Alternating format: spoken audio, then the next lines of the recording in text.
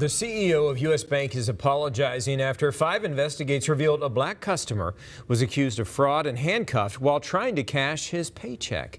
This week, investigative reporter Eric Rasmussen first showed you police body camera video from inside that bank branch there in Columbia Heights. Eric now tells us why the bank is no longer defending how that customer was treated. In this letter to the community, CEO Andy Ciceri now takes full responsibility for how customer Joe Morrow was treated at a branch in Columbia Heights last year. The manager of that branch called police and accused Morrow of fraud after he tried to cash his paycheck last year. But the body camera video we aired earlier this week shows officers briefly handcuffed and detained Morrow before the bank called his employer and confirmed the check was real.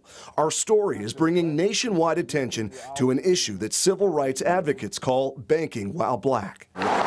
In the letter shared with us just this afternoon, Ciceri writes he is deeply sorry for where we failed. He goes on to say U.S. Bank is revisiting and expanding employee training.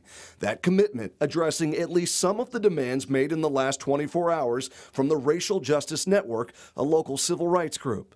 They can't just put on their website that they value diversity and inclusion and equity, and then when they have the opportunity to live those values, to turn the other way.